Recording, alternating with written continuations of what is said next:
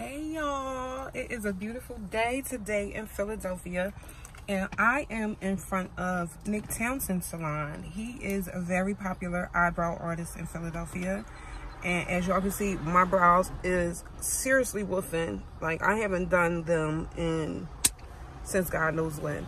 Like, I booked this appointment probably like 2 months ago. Like, I took the first available appointment, but it was like 2 months to get an appointment. So, and I wanted him specifically to do it. So, you know, I just took the first available and I'm about to go in. I hope he does an amazing job. I usually do my own eyebrows because back in the day, I used to go to, you know, I used to get my eyebrows done at the nail salon, and the people that I would go to were good, but then, you know, people start moving away. Like, I went to this one guy, he was really, really good, and he used to do my eyebrows so nice, and he was so quick and so precise and sharp, and he moved away. Then it was somebody else that was doing my eyebrows. It was another guy. He moved away.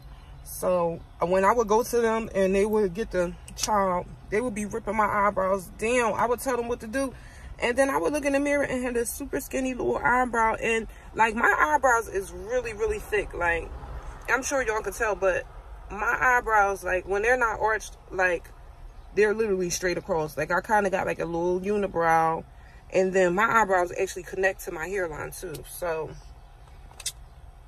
I have really big brows, and my brows should have just never been skinny. Like, your eyebrows can make or break your face. Like, I feel like if your eyebrows and your lipstick is popping, you good. Like, you don't need all that makeup. You don't need all of that. You really don't need all of that stuff. As long as your eyebrows is on point and your lipstick is on point. That's just my personal opinion. But, yeah. If your eyebrows are not on point, you're trash. Like, I be looking in the mirror. Like, they require you not to tweeze your eyebrows or wax them or anything for like a month, I think.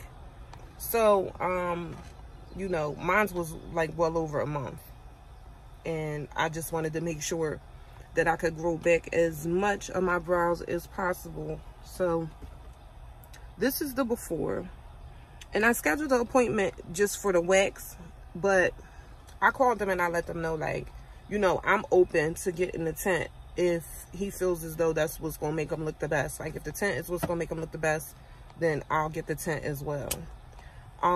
The price, I think it was like $50 something, $50 or something like that. And you had to put a deposit, but I don't really be paying attention to money like this, so I don't even remember how much the deposit was. Like, I'll put it in the description box, because and plus it was a long time ago, so I just really don't remember. But you do have to book online and book with a deposit. So I'm more than likely not going to record inside of his establishment, because I just don't do that. Like, I just feel like, you know, I don't mind if people come into my salon and record, but I just won't do that in somebody else's establishment, because I just feel like in some instances it's like really tacky. So I'm going to show y'all what they look like after they get done. I hope they are so fabulous, because if they are, I'll just keep rescheduling, and I'll just schedule another appointment and just come back, because I'm tired of doing it. I'm tired of doing everything myself. Like, for real. I do my own nails. I do my own hair. I do my own eyebrows. I do my own toes sometimes. Like, I'm over it. Like, I need to find somebody that do stuff the way that I like, so I don't got to do it myself, because I'm just tired. Why would he put my brows on swim like this, y'all? Like,